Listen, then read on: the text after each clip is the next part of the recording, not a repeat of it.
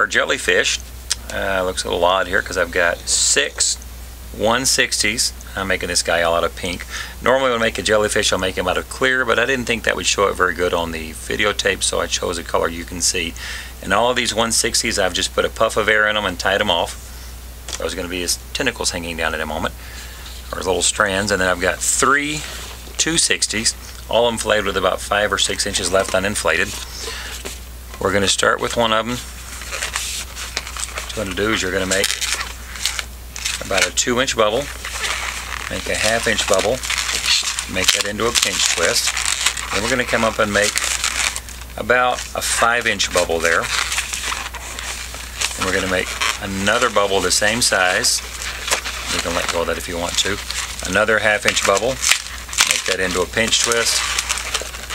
And then one more bubble the same size as that first one we started with. Then trim the excess off. Once you trim that excess off, then just tie that off there. Set that aside. And what we're going to do is repeat that same process. So 2-inch bubble, pinch twist. And now you want these all the same size. So what I'm going to do is I'm going to go up and measure that. But you want to twist in there so it's soft enough. So measure that to it's the same size. Your other pinch twist, and then again your 2-inch on the end. Remove the excess. Tie it off.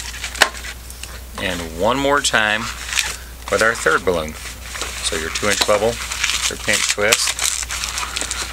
Put a twist there so that it's soft. Other side, your other pinch twist, and again one more 2-inch bubble. And then we're going to tie this off here. Now what we're going to do is take these, divide them in half.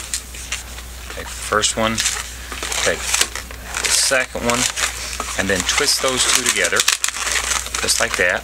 And then let's take our third one, do the same thing, and just lock all of those together. Now all we need to do is we're going to take each of these little ends and attach them to the pinch twist that will be next to them. So grab that one,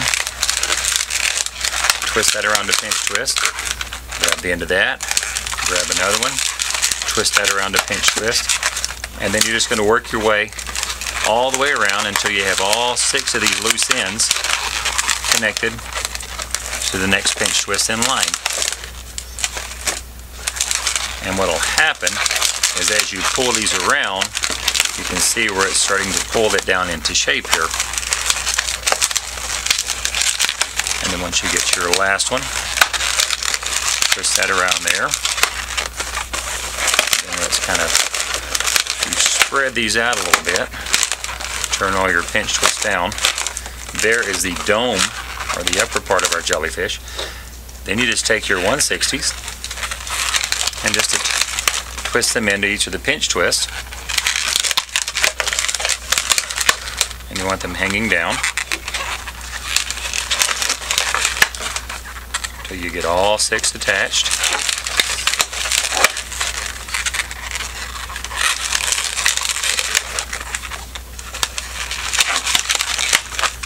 And there you've got a cute little jellyfish.